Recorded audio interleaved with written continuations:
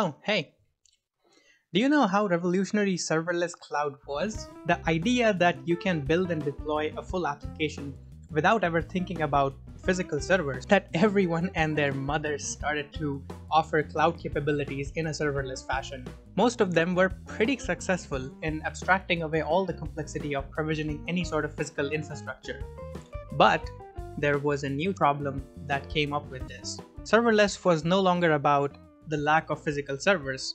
It became about vendor-specific APIs and services and lock-in. You suddenly have to decide what database service you're using, where you're going to host your application, whether that's containers or functions, how you're going to do real-time pub/sub. Do you need cron job scheduling? Do you need message queues? Do you need orchestration, events? How are you going to do all of this? And then you have to figure out how to integrate your application into each of these services. You have to figure out their vendor-specific APIs and then be logged into them for the rest of eternity. You have to think about cloud as this collection of fragmented services that you have to figure out how to put together on your own for your applications. So what are some solutions to this? Before I go into the solutions, I first want to emphasize that the change that we need here is a long-term paradigm shift in how we think about the cloud. Instead of thinking about cloud in terms of capabilities and APIs, we have to think about cloud as one runtime that has all the capabilities that we need.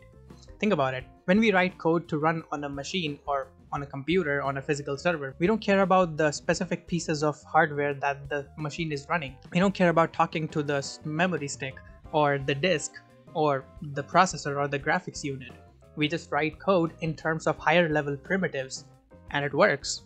So instead of thinking about cloud in terms of these fragmented services, we have to think of cloud as one unified ecosystem that we can leverage higher level primitives to build our apps with. But we have a few years before we really get to that approach. So let's look into some things that we can do today. One of the biggest explosions in the recent years in cloud has undoubtedly been infrastructure as code. The idea that you can define all the cloud infrastructure you need in your favorite programming language right in your source code is very attractive.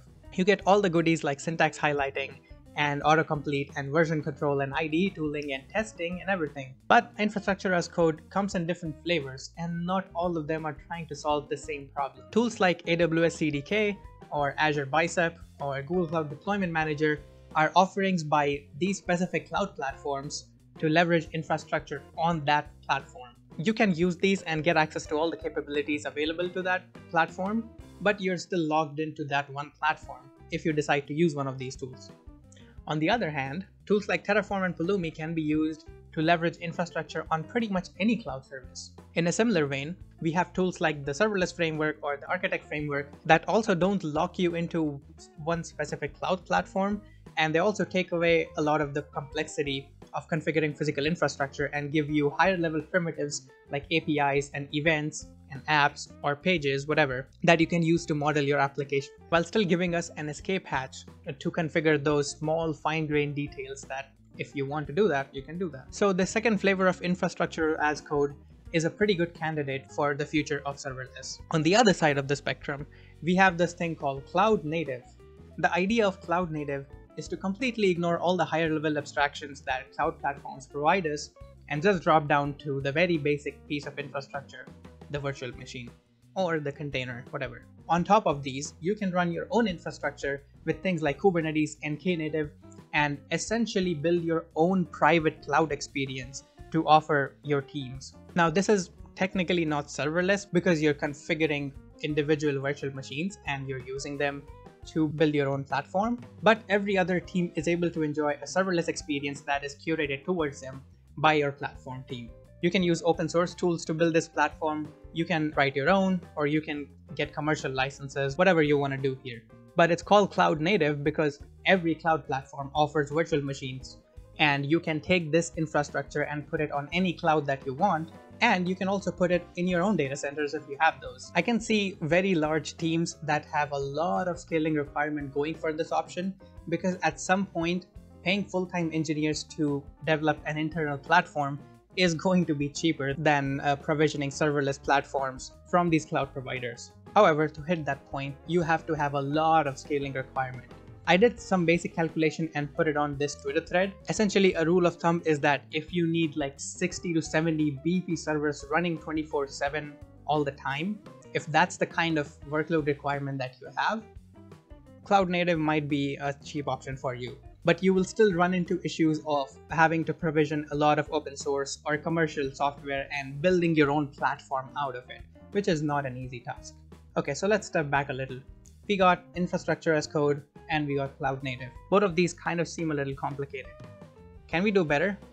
We absolutely can. Say hello to the self-provisioning runtime. The term self-provisioning runtime made its debut on the website of one Sean Swix Wang. It describes a platform that can automatically infer all the infrastructure dependencies of your application from your source code, and it can automatically provision them when you want to deploy your application. You don't have to think about cloud services at all. This blog post is relatively recent. It's a little over a year old, but these kind of platforms have existed for a while now and we use them quite a bit. One of the examples is everyone's favorite serverless platforms, Vercel. When deploying your app to Vercel, you don't have to leverage any sort of build containers or Lambda functions or edge functions, anything at all. You just put some files in a specific folder and they're automatically deployed to Lambda functions with appropriate HTTP routing to them without you ever thinking about it. I think this is a pretty stable implementation of the self-provisioning runtime, but it also solves one specific problem, not all of them. On the other side, Temporal is a service that allows you to write a lot of complex stateful logic, and Temporal can automatically provision things like schedule tasks or functions to run your code, or state machines, or data stores or message queues, and any kind of infrastructure that you might need for that code. It has even been called React for backends by this random person on the internet. This is another example of how self-provisioning runtimes are very powerful by taking all the infrastructure thinking away from you so that you can focus purely on the code that you want to write. And then there's things like the serverless cloud. Yes, there is a cloud platform called the Serverless Cloud, which is made by a company called Serverless.com, who also own a framework called Serverless Framework. They are really trying to be the de facto way to do serverless on the internet. And it's kind of working. Serverless Cloud, which has now spun off into an independent product called AMP, calls itself the Infrastructure from Code platform. In a similar fashion to Vercel and Temporal, AMP will allow you to write all your code, full stack, and not think about any sort of databases or hosting or PubSub or HTTP, nothing at all. And you can just deploy it to the service and it all works. There are other projects trying to achieve a similar goal like Wasplang or Cloud Compiler, Encore, and Nitric. There are a few more that I might be missing here because this is a very exciting and very young space and a lot of people are doing some really great work here. However, these platforms face the same issue of generalization versus specialization that everyone has faced before them. Services like Vercel and Temporal do a great job of solving the one problem that they solve, while also being able to scale to extreme complexity and extreme requirements. These all-encompassing solution might fall short at that. Now, I might be wrong here. If these platforms end up working out, that's awesome. That's a win for everyone.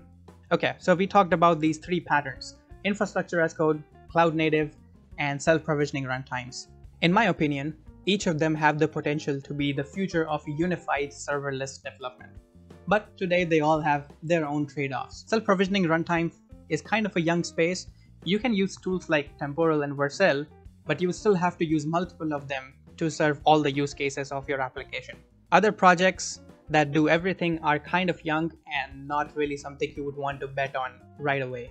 For extremely large enterprise scale projects, you might go with infrastructure as code if you want to make use of cloud platforms, or you might want to go with cloud native if you want to cut costs and build your own platform. For anything in between, it's a toss-up between infrastructure as code or anything else, depending on how much of your infrastructure you want to control through code, or how much do you want to rely on services like Temporal or Vercel to do for you. Maybe one of these competing spaces comes out with something new that makes everything else obsolete. That'll be great. Or maybe we see a new fourth category emerge that'll make all the other three obsolete. I don't know. Let me know what your thoughts are down below.